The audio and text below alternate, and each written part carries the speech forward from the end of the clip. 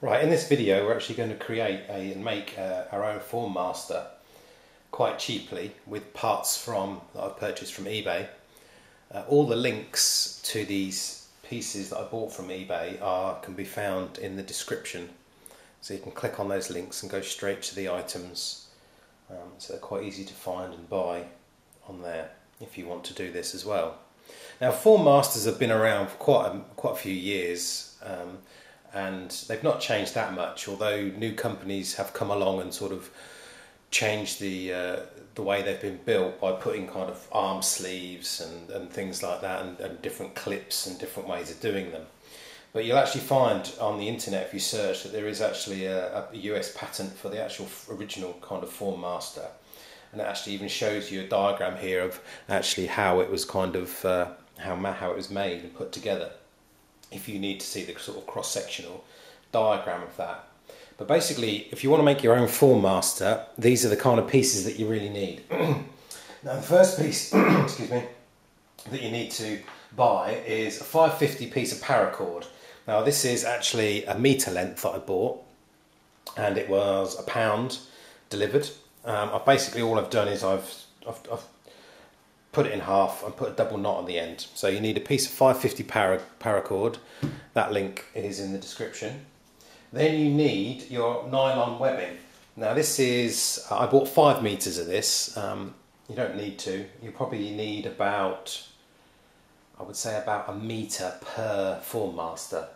But it was cheap enough anyway, about £2.75 delivered. And it's 25mm webbing, nylon webbing. So there's a roll of that. And now you will need an eyelet or grommet hole punch. Now there's one piece here actually creates the hole in your paracord web, in your nylon webbing, and the other piece you put the eyelets through there and then hit that with a hammer, bang, to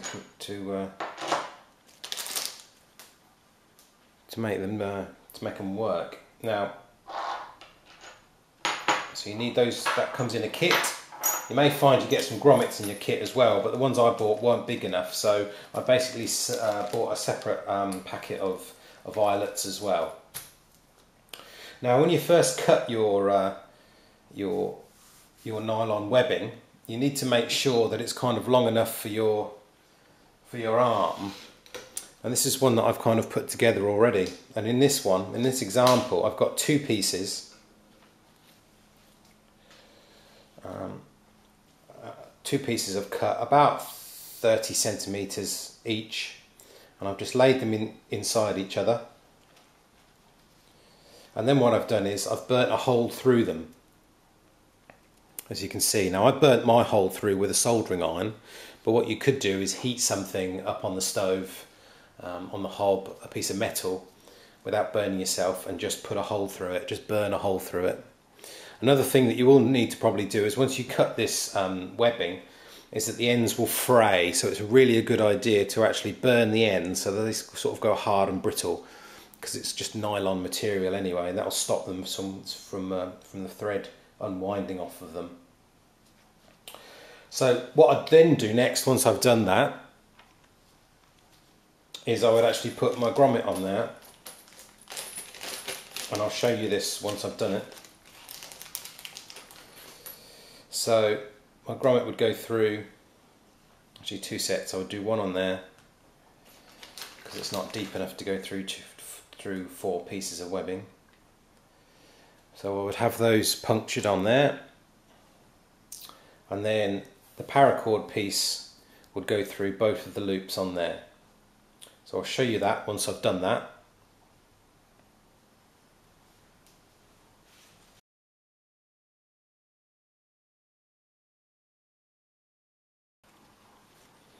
Another design, that was one design that I was coming up with. This is another rather more simple design. What I've done here is I've actually cut 2 pieces, or should I say 1 piece really, of the nylon webbing. That is roughly about 80 centimetre length, if you can see that, an 80 centimetre length. And what I've done is I've just put a grommet through one hole there and then tied on my paracord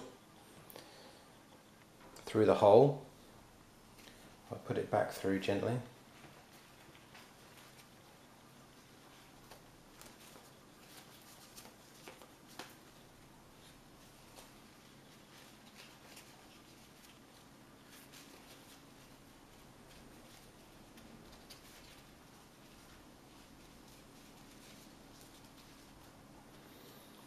Then what you should have is just a loop really to put your arm through. Now what you'd normally do is you'd put your arm through here and this piece would come either side of your elbow and tie on like that. So it's a simple one piece, there's no sort of joining. You then just double knot the kind of paracord piece here on the end.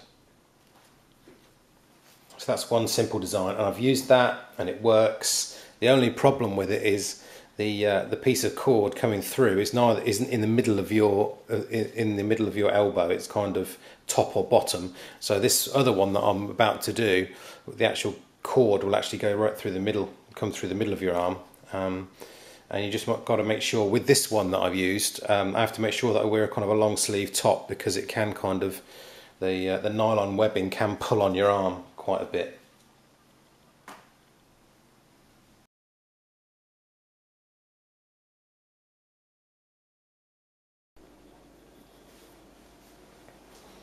Okay, so what I've done now is I've put the grommet holes, or the eyelet holes in there. I've hammered them on, and I've basically trimmed off the edge and attacked it with a soldering iron again to stop it from fraying on the edges. On this one I've actually made the piece of nylon webbing on the inner side slightly shorter, so it just fits the bottom of your elbow a bit better.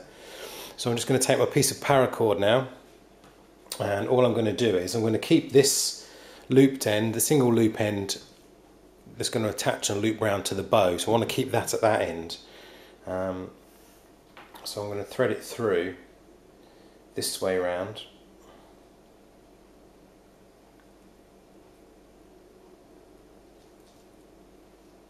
He says, if you can get it through. By the way, the eyelet holes I used were 6.35mm to 12 by 12.7mm. If you want to know the measurements, and a double paracord cable there just seems to go through.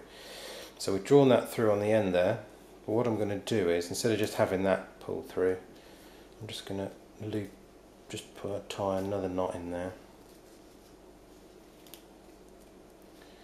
But what you're going to need to find is, and this is going to vary depending on your kind of draw length really, this original one here that I made with a slightly different design, if I line them up and they go onto my shoulder, onto my elbow the same way, you need to be, when your fingers are on the end here, or when they're closed kind of on your finger tab really, you need about 1 inch towards the end of the string.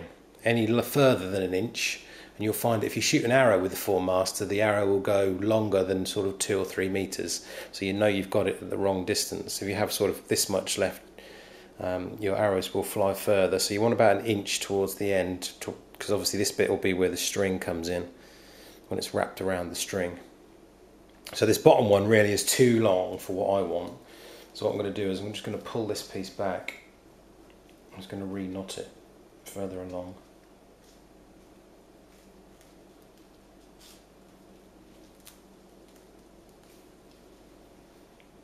So that's roughly the same sort of length there, and then what you could do is you could always knot it again, just to get another double knot in there. So that's kind of quite secure. Now be careful when you're first shooting, trying your first draw with the Formaster that you've made, just to make sure that nothing goes wrong and you don't up dry firing your bow. The weak point really will probably be in your grommet area, where you've put the grommets in, if you haven't sort of put those in very well. Nothing else is really going to pull through. So there we go, 2 different designs. This one here, probably the sort of nicer one that I just did, where your elbow would actually go through this piece. If we can see, one piece above, Probably want that one, they're going the other way actually. Let's wrap that around. If it was on a bow it'd be slightly different. There you go. So you can see that's there, going all the way through to that piece there. So that's one of the designs. If you wanted to do this one, this other first one that I did, which is a lot easier because it's kind of one piece of paracord, of webbing, I would suggest, and I haven't had it done yet because I was going to get my wife to do it on the sewing machine, is to put a line of thread on the sewing machine here, so that the loop doesn't come, so it just runs up and down where you need it, and it doesn't unravel itself completely, and you're a while trying to put it back together. So there we go.